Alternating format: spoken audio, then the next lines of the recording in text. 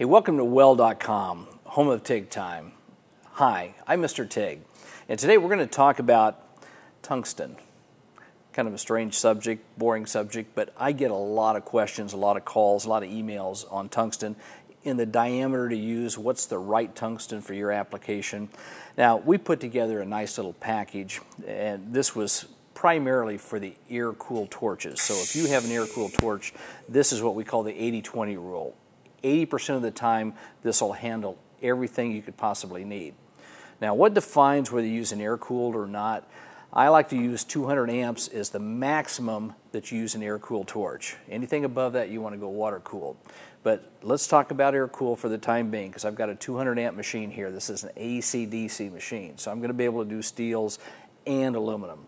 Let's get back to the tungsten. This package is set up with an 040 diameter, a 1/16 diameter, and a 332 diameter. So when and where would you use those tungsten? Yeah, so that's what we're going to demonstrate right here. Now the 040, it'll only handle up to about 70 amps, and it's designed for very, very fine welding. So if you're doing jewelry type welding, if you're doing gun repair, if you're doing very fine edges, and I take this tube, it's like a 22 gauge material, and if you want to weld on the edge and restore something, in most cases your machine will create a little divot when you strike the arc. So to get the best performance out of your machine, first of all, your machine has to be able to go down to low amps. So this machine will go down to 5 amps. I need to put a tungsten that will allow it to go down to 5 amps. So I'm going to put the 040 tungsten in there, and I'm just going to do a little weld on top so you can see.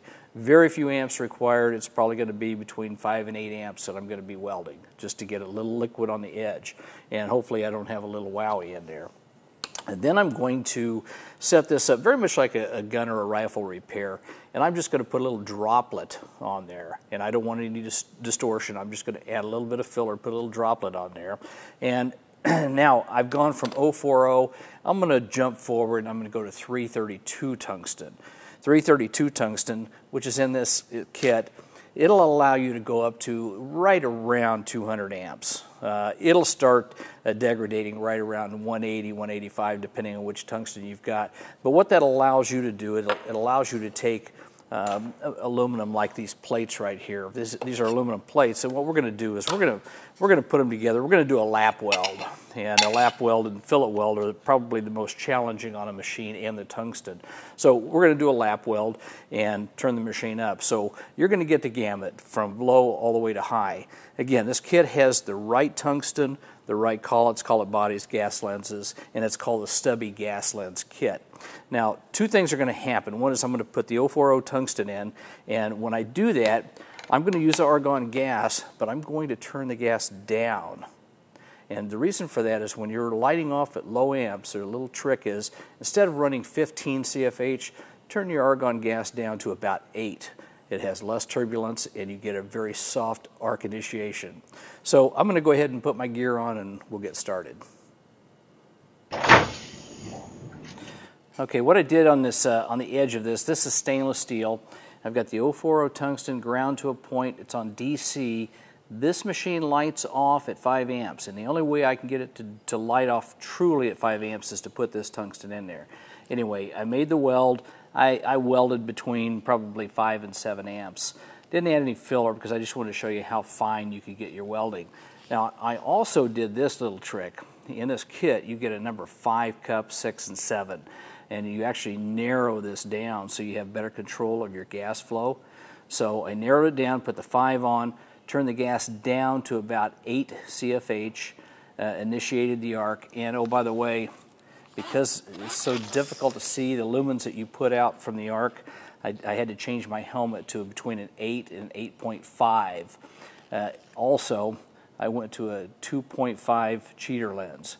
Normally I use a 1.75 to a 2.0.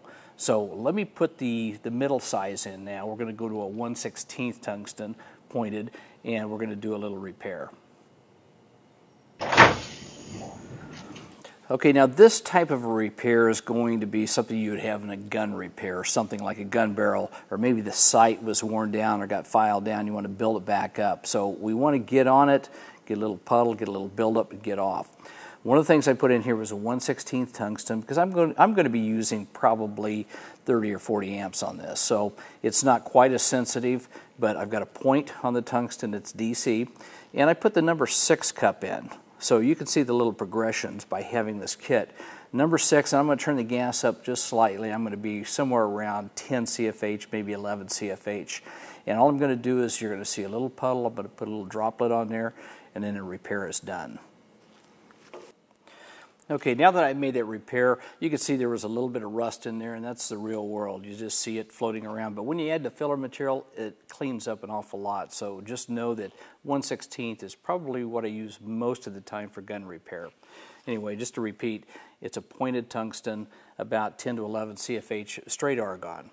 So now what I'm going to do is I'm going to change over. I'm going to put 332 tungsten in here, and that tungsten will handle just about everything that this machine will put out. So I'm going to do it lap weld in aluminum. Aluminum is most challenging on a tungsten, so give me a few seconds and I'll change this out and do that as well. Okay, now what I've done is I've set my machine up for up to 200 amps AC, and I've got just a little bit of cleaning action going on it. But I've got a 1/8 inch plate, and I've overlapped them, so I've created a lap weld, or a fillet, if you will. And so that does challenge your tungsten a little bit more, so it's a good way to see how well your machine is performing and how your setup is. So what I've done is I've placed the number 7 cup, or it's Alumina cup. I've got a 332 tungsten. Now you can go ahead and grind it to a point. That's okay, because as soon as you start welding, it's going to ball up slightly anyway, and it's going to make a little ball. But what I've done is I've reset my helmet at a number shade 10. You know, so it may be between 10 and 11 depending on the sensitivity of your eyes, but I like a 10 for this amount of amps. Anyway, so the 332 tungsten, make sure that you turn your gas up just a little bit, because now we've got an open orifice. We want somewhere between 15 and 20 CFH, and you can determine that by the breeze that's in your shop. You know, if you've got a lot of activity going on, run it at 20 CFH. If not, keep it down at 15. So I'm going to go ahead and set this up. I'm going to add filler 4043, and again, the machine is on AC.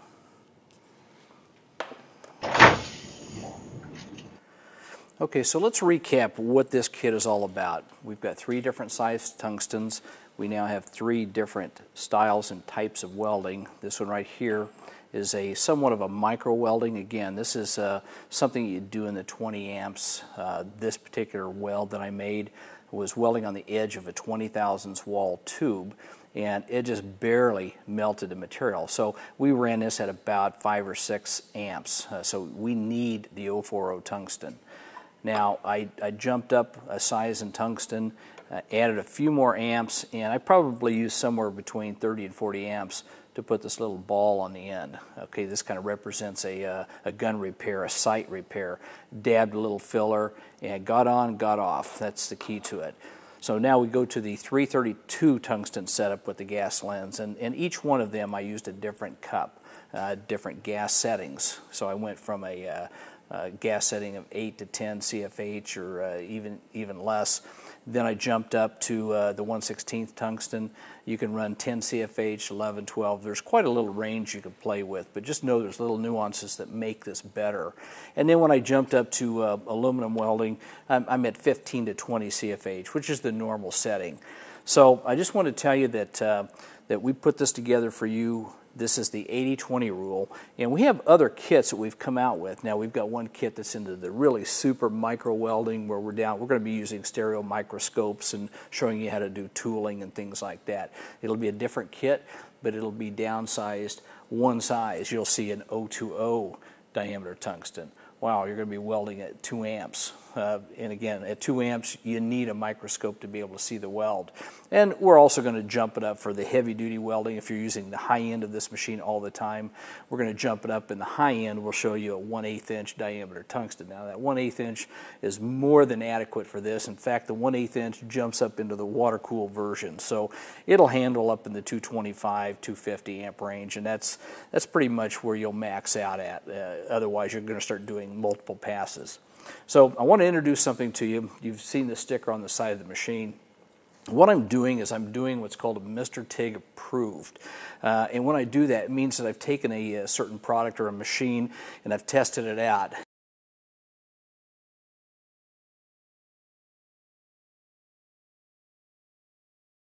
And this particular machine, I tested it out real well, and it welds pretty decent in the, let's call it the lower cost. It performs pretty good. It's not an industrial machine, but it's still very, very good.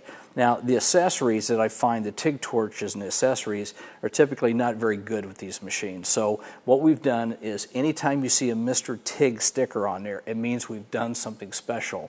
And now this is nothing new. A dear friend of mine that has passed away, his name is Carol Shelby, had been doing this for years and years and years.